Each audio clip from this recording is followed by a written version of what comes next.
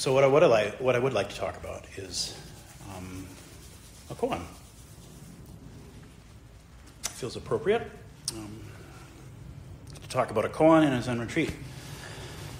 At the beginning of our time together this morning, I said, realization is everything, and it's extra. Both of those things are true.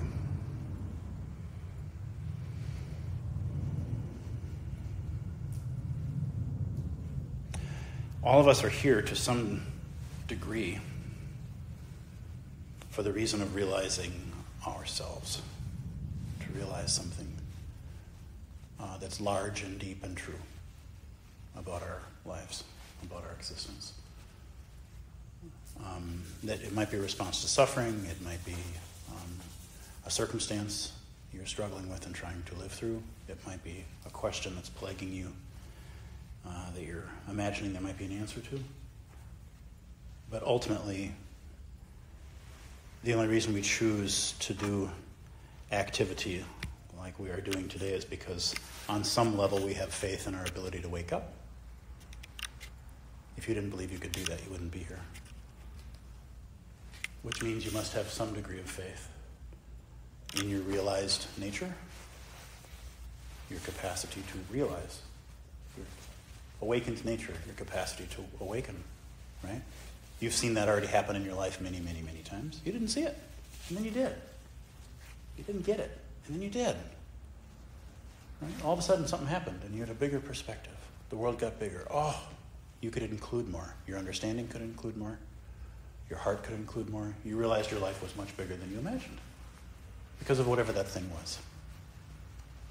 Right? So on some level you have an awareness of, a trust, a faith, if you wish, in your capacity to wake up. Further, I would argue that you probably have a faith that to wake up changes your relationship with suffering. Probably changes the way you're going to show up in the world. Right? In other words, that it's essentially a good thing, an evolutionary movement, an expansion. There's something that's fundamentally loving or compassionate or wise about wanting to wake up. I would argue all of us probably have that. We might use different words to describe it, but I'm going to guess that that's why you're here today. There's a lot of things you could be doing today that would be easier. There's a lot of things you could be doing today that would be more comfortable, that would help put you back to sleep. But it's interesting you're choosing to do what you're doing. It's interesting, right? So you already have both things. You have a realized nature. You must. I've just described it to you the best I can. You can describe it to yourself however you wish. But you also must know about the other half, which is the part of you that isn't yet awake. The parts of you that are caught, the parts of you that aren't illuminated yet, the parts of you that aren't seen, the parts of you that aren't integrated or known. Right? To enlighten just means to see. It really is like bringing a flashlight or a candle or some sort of light source into a space you can't see. Right? During the power outage, you got to grab your flashlight and go downstairs and see if you can find the fuse box. You're carrying light with you and you're enlightening so that you don't trip on the ottoman and you don't, right, fall down the stairs, and you're looking to find a fuse box so that you can see if one of the little flippers is switched or a switch is flipped or whatever, right? You're enlightening it. That's all. That's all. We inflate that word, especially in places like this, to our detriment. We inflate that word into meaning something and attaching something. We also tend to assume that it's a one-time deal. I held a flashlight once. No, it's a big basement. There's a lot to see, right? So you have a realized nature. Realization is everything. It's the reason for the Buddhist path. It's certainly the reason for the Zen expression of the Buddhist path. The understanding that when I see something, I can be in more loving or skillful accord with it. I can call that right relationship. I'm wise enough to know that when all the lights go out, I might want to go downstairs and look at the fuse box. Buddhism is all about the acknowledgement of human suffering And then immediately the investigation of it. Oh, you should understand what that thing is. Yeah, it's real. It's here all the time. Human suffering. You're born. You have it. It'll be here the whole time you're here. It's okay. It's okay. You have a capacity to change your relationship with that thing if you understand it better. Why don't you get closer to it? Hold a light in your hand and see what you can see. Right? There's an intellectual examination of that. There's an emotional examination of that. There's a bodily examination of that. All sorts of layers Buddhism plays with. But all of it's about the investigation of our unrealized nature, the parts of us that are in the dark that we just don't see. You feel here that dark isn't a judgment. It's just, I just don't see it. It's in the dark, right? The backyard that we walked in isn't different at night. It's just dark. It isn't like, oh, it's a good place during the day, and it's a bad place. No. Same flowers, same grass, same rocks. It's okay. It's just out there. And I just have a harder time seeing it at night. And so that's really the core of the whole tradition, is realizing, oh, the things that I don't see, when I'm not in right relationship with those things, causes me a tremendous amount of suffering, and therefore it causes my friends and my family and my acquaintances and the people in my voting district suffering too, right? Because suffering breeds suffering. So I make a vow. I have an aspiration to begin to understand more about my unrealized nature, the parts of me that get caught. And we have all sorts of words for this. Greed and hate and delusion, we call them the poisons, right? Or we call it the red dust. This is our humanity. This is samsara, or our samsaric nature, or our compounded nature, or our conditioned mind. Ooh, or if we're feeling really judgmental, small self. Or if we're feeling really, really judgmental, false self. The backyard is false at night. It's a false backyard. It's ridiculous. But that's what we call it. Your false self. You must wake up to your true self. Oh, that's nice. They're at war already. Isn't that nice? Just because of the nature of our language, they're already fighting with each other. I'm the good one. Isn't that fun? Anyway, the reason I said realization is extra is because I just want you to know why you're here. Because realization is everything. You already know that part. You already do know that that's why you're here. You want to wake up. But the reason realization is extra, is important to remind ourselves of, is because when we hear teachings like realization is everything, it creates a tension in us. We imagine that we're not that. And so we strive for it. And even in the word strive, you can feel the constriction, can't you? How was your day today? Pretty good. Did you strive? Oh, shit. No, maybe it wasn't a good day. Damn. Could I have tried harder? I'm only sweating sweat. I'm not sweating blood. Oh, well, you better get back out there. This is striving, right?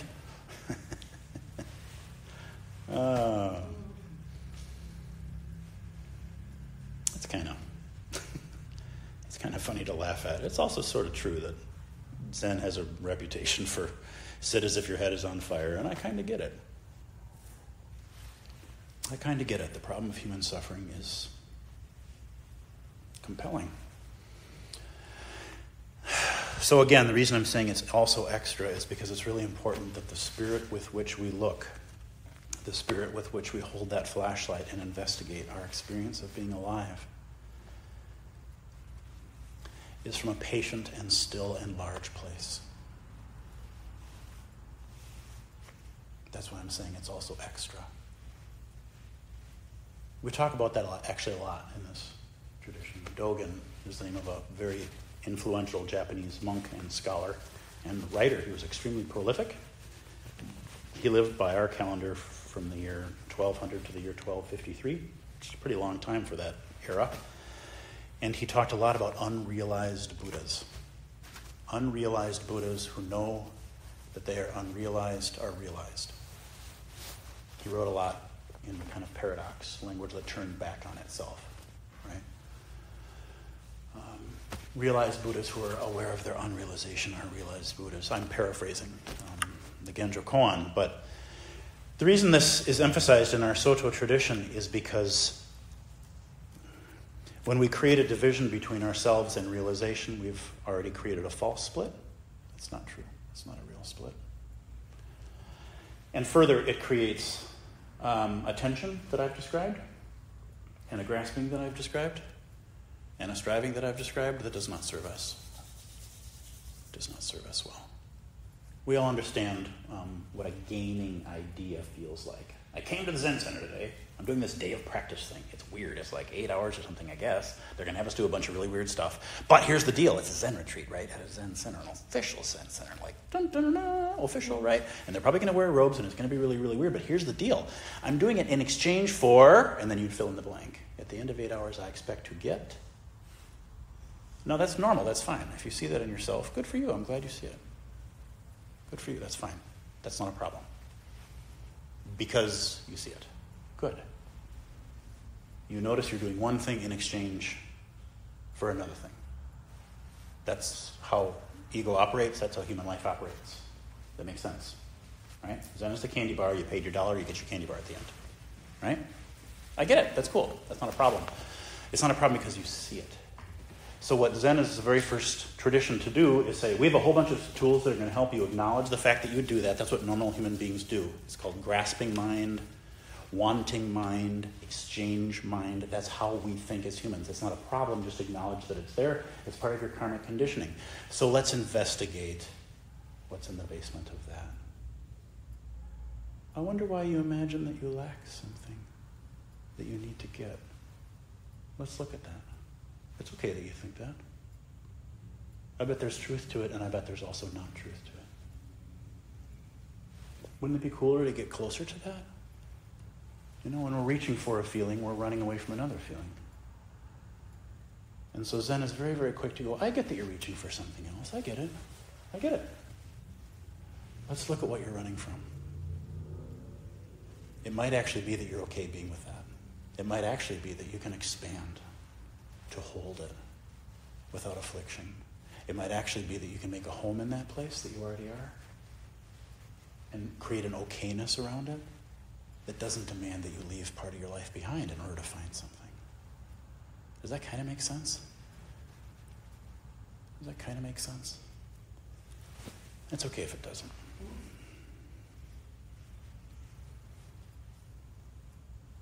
Oh, I was going to talk about a koan, wasn't I?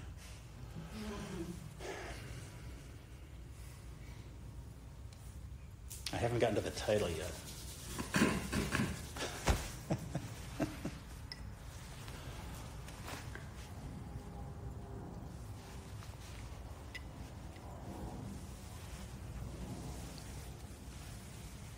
I first came in this building in 1993. I stayed for, a year, probably a year and a half.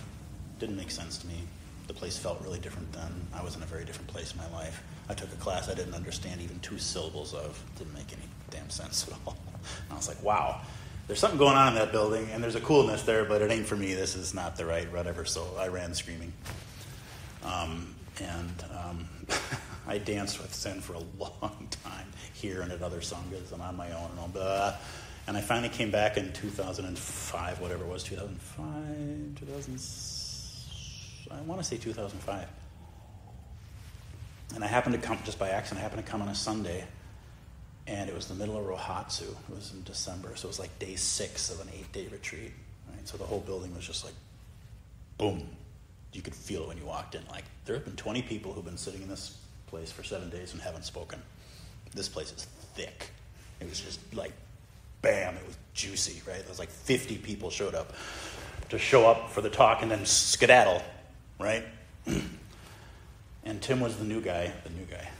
Full head of hair, so very suspicious.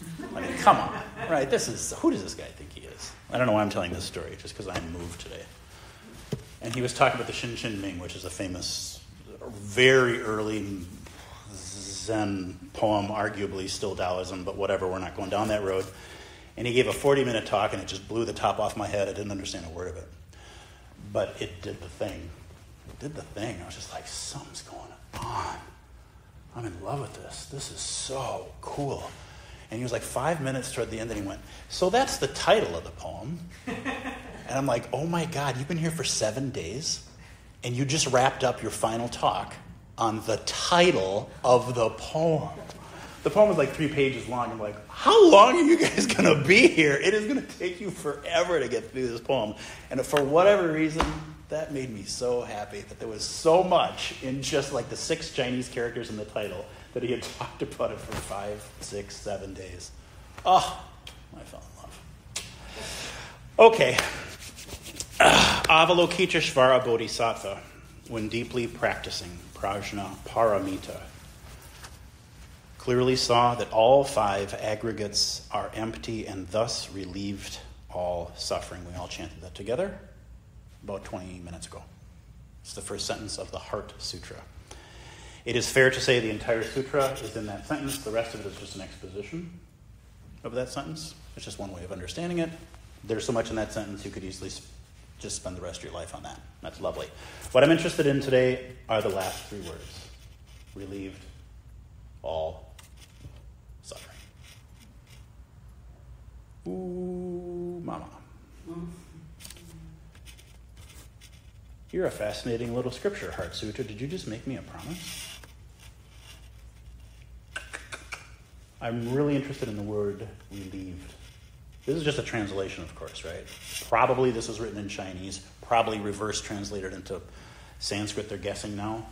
Perhaps it was written in Sanskrit and translated into Chinese. We're actually a little bit not sure. But some of these Prajna Paramita Sutras, they're now being like, yeah, I think they're probably Chinese, at least from the diamond forward, and then reverse translated. I'm saying reverse translated because early scriptures were written in either Pali or Sanskrit in India, right? And then they were translated into Tibetan or Chinese or whatever as Buddhism spread.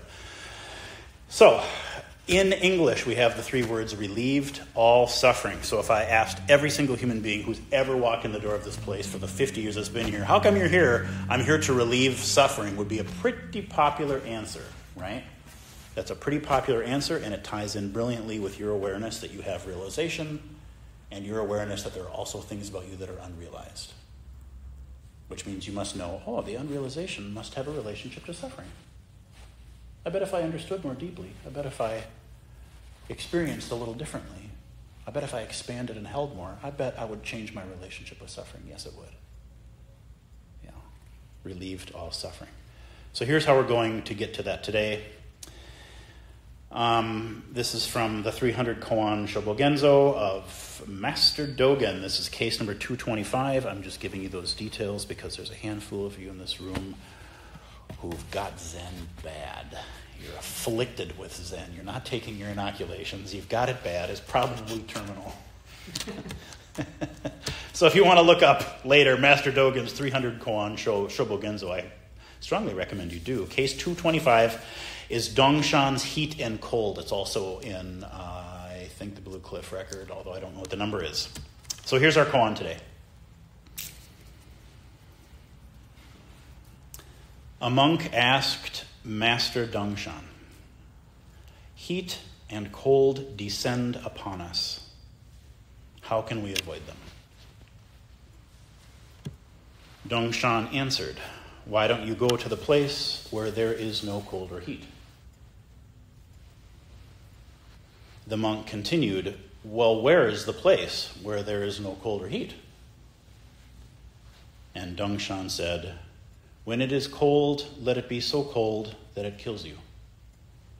When it is hot, let it be so hot that it kills you. End of koan. Does some of you know that one? Is that familiar to some of you? Yeah. There's a few different versions, it's in a couple of different collections. There's a couple of different commentaries, there's a couple of different capping verses. There's all sorts of stuff we're not going to get into today. I'm going to read it for you one more time. It's a very, very complete teaching, and so everything I say after is going to ruin it. That's why I want to repeat it again. Just let it roll around in your heart, right? You already know this. I promise Dongshan doesn't know anything more than you do. You already know this. He's just expressing it in a strange way. A monk asked Master Dongshan, cold and heat descend upon us. How can we avoid them? Dongshan answered, why don't you go to the place where there is no cold or heat? The monk continued, well, where is the place where there is no cold or heat? And Dongshan said, when it's cold, let it be so cold that it kills you. When it's hot, let it be so hot that it kills you.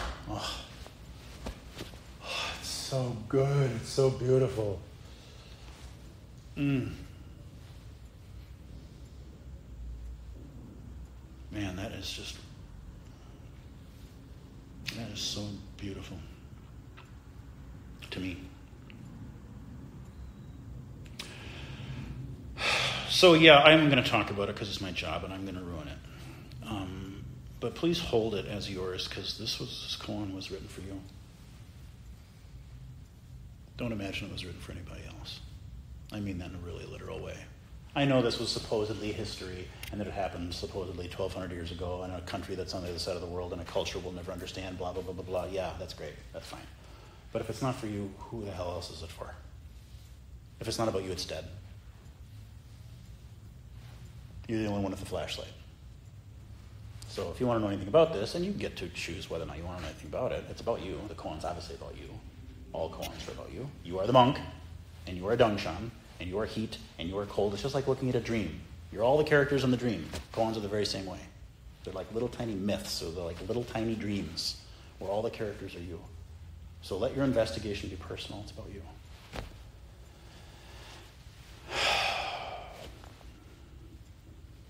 What's skillful to say about this? What I love about it is, and this is just me now, right? So this is me interpreting my dream, and you get to interpret your own. But I love this one because the monk shows his hand immediately, and you're like, oh, this is going to be so great. You immediately drop the ball, the very first thing, and this is so wonderful. So all we're going to help you to do, sweetheart, is pick it up. I'm saying sweetheart because we all drop the ball all the time. And to recognize you've dropped the ball immediately is, oh, I know that feeling. Look, you've dropped it. Oh, sweetheart. Right? A little affection for the knucklehead who's trying to avoid that's the dropped ball. Master Dongshan, cold and heat descend upon us. Yeah, I know. Right. All the time, dude. Right? My back itches. My kid won't stop crying. It's too hot. It's too cold. What if they get elected? What if they don't get elected? I'm scared. I don't like it. I want more of this. I want less of that. My boss doesn't understand me. My car needs a new alternator. Come on, man. This is just life. Cold and heat descending upon us. Well, the thing you don't like. Yeah, I know. All the time. How do we avoid it? And it's like, wow, that is awesome. You just asked a Zen teacher, how to avoid my life? Like, well, you really came to the wrong place. You really came to the wrong guy at the wrong place, which means you came to the right guy at the right place, because he'll just turn you right back around again. Oh, sweetheart, you see you're trying to run away. I wonder if that's why it hurts so much. Maybe cold is just cold, and maybe heat is just heat. In fact, what if you relinquished all of your defenses against your experience so thoroughly, you let them kill you? Right? Isn't that dramatic? It's very dramatic. No one's actually dying here. Relax. No one's actually dying. This isn't a literal death. It's death to resistance, death to the party that fights it. Stupid heat, stupid baby, stupid alternator, stupid manager, stupid death. Right? When the person you love gets that stage 4 cancer diagnosis, cancer keeps descending upon me. How do I avoid it? Oh, you can't. You can't. Let it kill you. Die with your friend. Die together. All the way. All the way. Die. Just go right into it. Wow. Can you feel the beauty of that? Just all the way into it. Wow. All the way into it. No resistance. You find your life there. Oh, there's fullness there. It's just amazing. Yes, that basement is so dark. Dark basements keep descending upon me. Power outages keep descending upon me. How do I avoid them? Oh, we'll just buy a backup generator, see, and then it could be propane powered, and that way. This is worldly wisdom would be buy a backup generator. Zen wisdom is let the darkness kill you. Let the darkness kill you. Go down into it and let it kill you thoroughly. That's where you find yourself. It is understood in this tradition that our resistance to what is what causes us suffering. We suffer when we say no. It's one way, if you wanted, you could translate the second noble truth.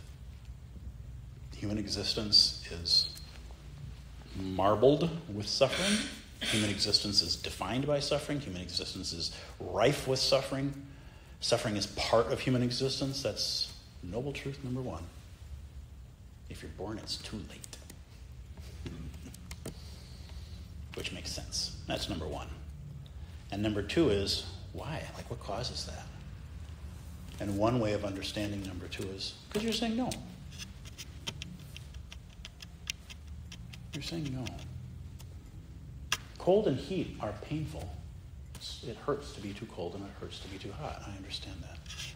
But if we really, really want to amp that up, we can fight against it.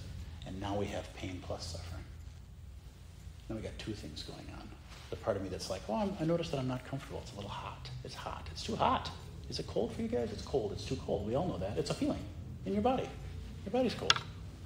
But now I also have the, damn it! I mean, I even love the translation, descend upon us. Like, wow, my life is being acted on by forces. Oh, this poor monk, God, I swear I live 95% of my life being this guy. It's happening to me. Oh, why is it happening to me? It's cosmic in its implications, right? Like, you are being punished. We're going to give that guy more cold down there. Look at him. He's getting cocky down there. Give him more cold. Look at him. He's having a good day. He pisses me off. More cold for him. I was raised Catholic, so. Oh, come on. Come on. There's the penance. That's the piety I wanted. Ugh, you little... Oh, this is how we think, though, right? We put ourselves right at the center, and then we think things happen to us. Cold happens to us. Cold doesn't happen to us. It's so funny to think that. Like, I'm experiencing cold, and I'm fighting it. Okay, cool. Now you have discomfort, plus you have suffering. One of those things you get to do something about, one you cannot. Oh, so that's why Dongshan just prodding this poor guy. Oh, it's so sweet. All right. I'll say two more things and then I'll shut up. Let the cold kill you. Such a great line. I'm going to jump to another scripture. This is from the Avatamsaka Sutra.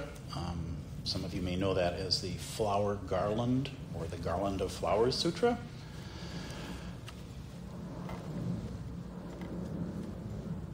In each and every one of the hells, Buddhas pass innumerable eons. In order to liberate sentient beings, they are able to bear these pains. The one body is infinite, and the infinite two are one. Understanding all the worlds, Buddha manifests forms everywhere.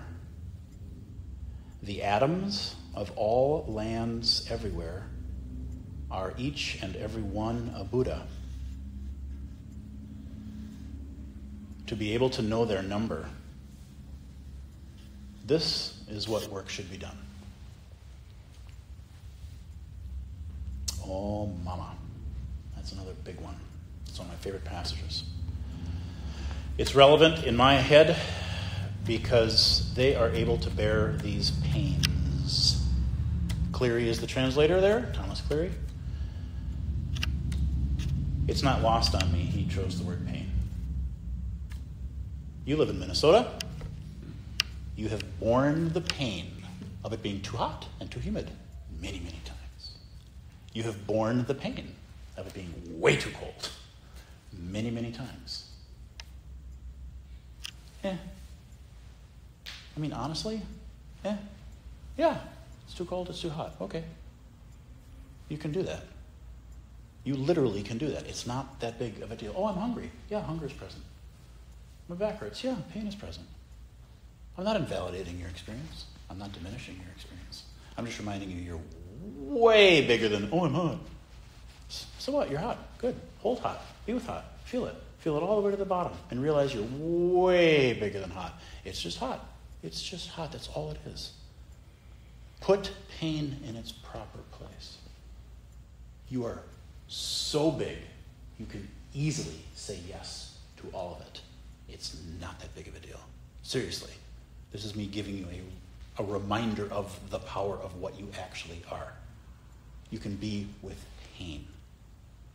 It suddenly becomes quite manageable when you turn toward it and say, yes, I see that you are here. Hi, restlessness. Hi, restlessness. It's okay. You are a huge mansion. You can hold the one little guest within your walls called restless or sad or heartbroken. Again, I'm in no way diminishing the intensity, the discomfort, the validity of that experience. All I'm saying is when you constrict around it with your no, it becomes overwhelming. One of the words I hear more often than any other word in that room upstairs when I meet with people, I meet with a lot of people, overwhelmed. I'm feeling overwhelmed. I understand that. I'm feeling overwhelmed.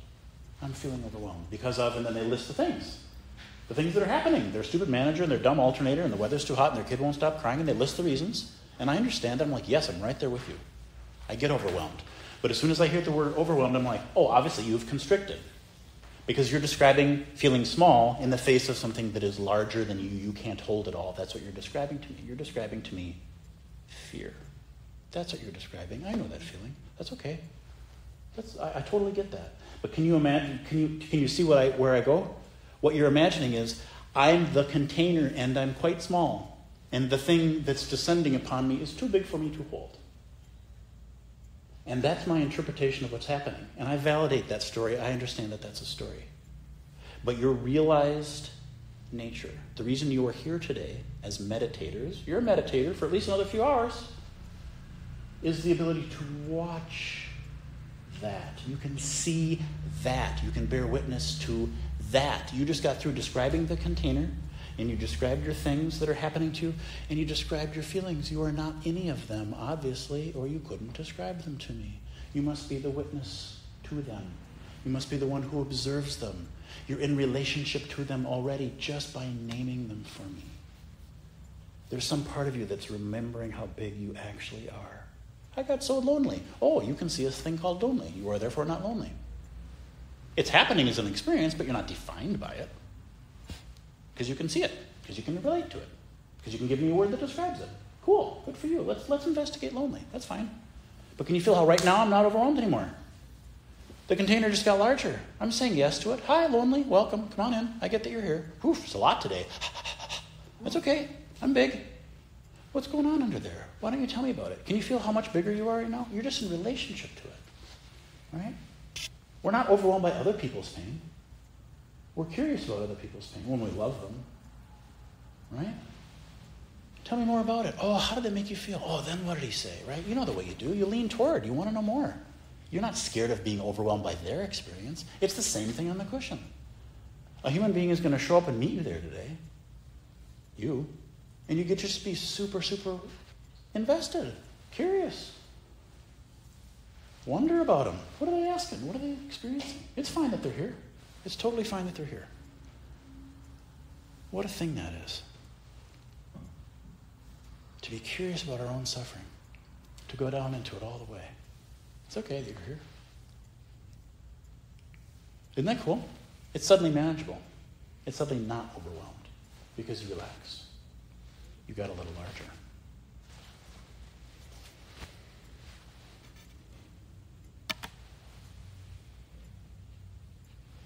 The atoms of your body, remember that they're Buddha.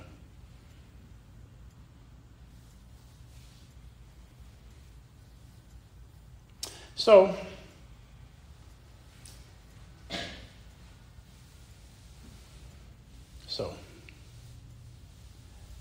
to let heat and cold kill us is to go to the place where there is no heat and no cold.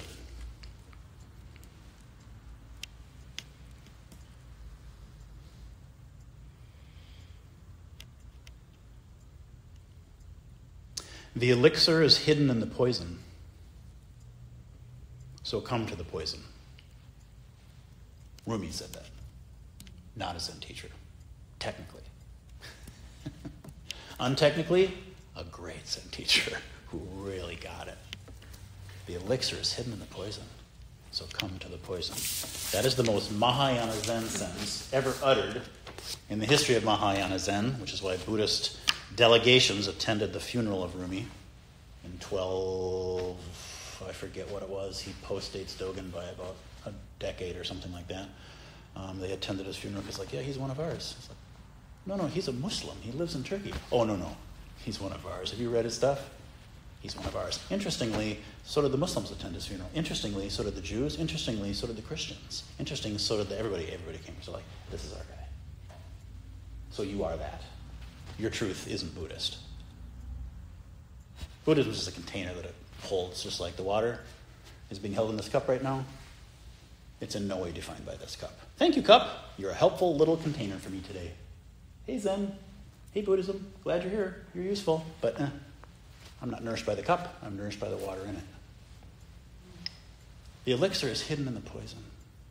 The reason I say that's a Mahayana Buddha statement is because we're like, your enlightenment comes from the suffering. Please go into it. Recognize the parts of you that are caught. Go toward the roots. No mud, no lotus. We always want just this and not this. We want the flashlight, not the basement. We want the lotus and not the mud. We want the good and not the bad. We want the freedom and not the constriction. We don't want to be descended upon by heat or cold. I want to go to the place where there's no heat or no cold. Can you feel the part of you that wants that? That's the part of you that's in pain. I understand that. That's your humanity. I understand that too. You realize nature doesn't want any of those things because it doesn't want anything. Why would it? You understand that, right? The free part of you doesn't have any conditions. It doesn't want human life to be different. Why would it? It never would. The most loving part of you doesn't need anything to be different. How could it? Love doesn't need things to be different. It just loves. Your enlightenment just shines. It's like the light you bring in the basement. It doesn't care what it's shining on. Don't show me the rats. Don't show me the cockroaches. Just show me the boxes of Christmas decorations that are stacked correctly. Thank you very much. It just shines. You can't fail at this. That's why I say it's okay. The wave that never realizes it's the ocean is just exactly as much of the ocean as the wave that knows it's the ocean. It's not winning. You're not winning. You don't need to. Isn't that a relief? Isn't that a relief? The atoms of our body are Buddha already. We've already gone to the place where there's no heat and cold.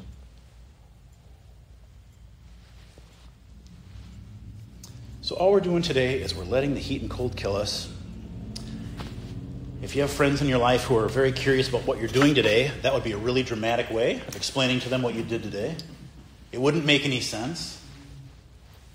They might think you're deep. I'm just saying, I recommend it. What'd you do? I went to the Zen Center and I let the heat kill me. It wasn't that hot today. Oh, you don't understand, man. This is a different kind of heat. Oh.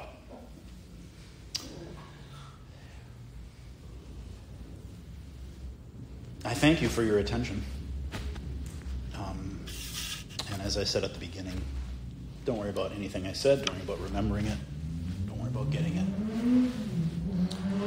Zen has a long tradition, a beautiful tradition of literary expression through scriptures and through koan. Especially that's part of our literary contribution to the library of the history of Buddhism is the koan system in Zen. But you don't have to be clever. It's not an anti-intellectual tradition. We use the mind, the brain, thinking consciousness quite a lot, but you do not have to be clever to do this. Clever gets in the way, actually, more often than it doesn't.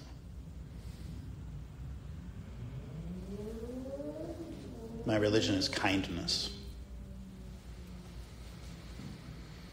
Those are my 4 favorite words from the Dalai Lama.